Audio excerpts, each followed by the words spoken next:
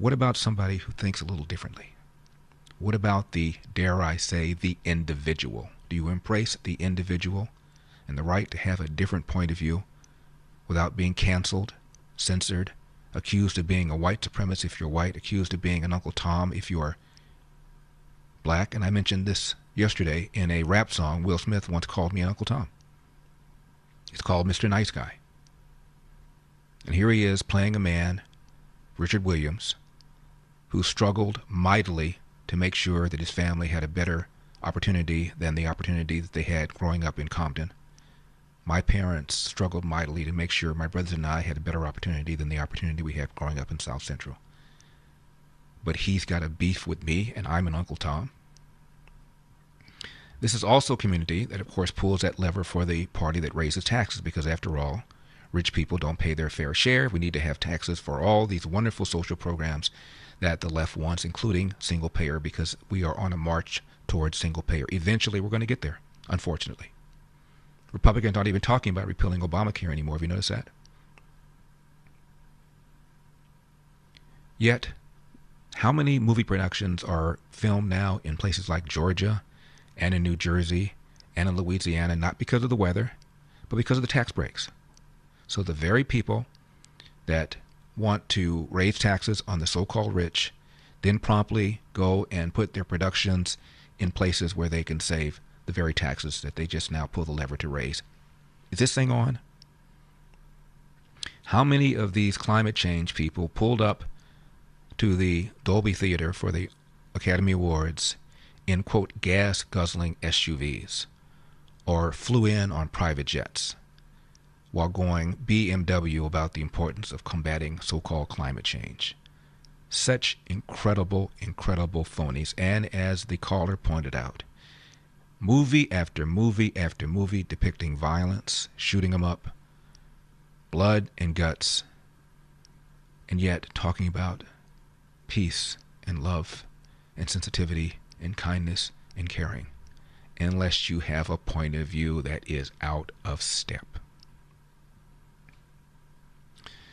I told you the story, I think, a few years ago, buying a Christmas tree in a lot not far from where I live in the Hollywood area. And there were 3 actors who were working there part-time. Being an actor in Hollywood is a tough, tough gig. Most people never make it. Most people never are able to work full-time as actors. Many of them have part-time jobs. And they would look to the left, look to the right, and say, "Larry Elder, love your show." Saying it in subtle voce, because they know that if they are outed as somebody who's conservative, they will not work. This is the open-minded, tolerant, empathetic community, unless you have a point of view out of step with theirs. And God forbid you should let anybody know you voted for Donald Trump. I had a show some years ago called Moral Court.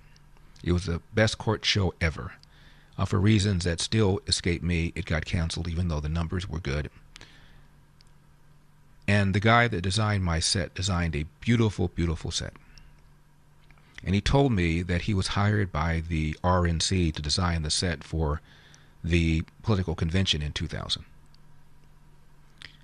And he's not even a Republican. He's a Democrat, he's left-wing, he's gay.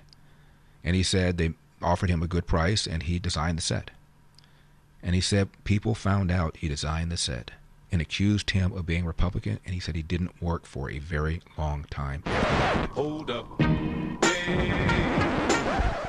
And I want to repeat the story I think I said yesterday about the caterer. Knock on my door, and a film crew came and said they want to film next door, and they need to have space for catering services for the film crew, and can we rent out part of your property for the catering services? And we negotiated a deal, so they did. So they were shooting. It was a film starring Annette Benet and Antonio Banderas. In fact, Antonio Banderas and I had a conversation in my driveway. He was smoking a cigarette, wearing a terry cloth towel. It's kind of surreal. And the day of the shooting, I was on my porch watching them shoot.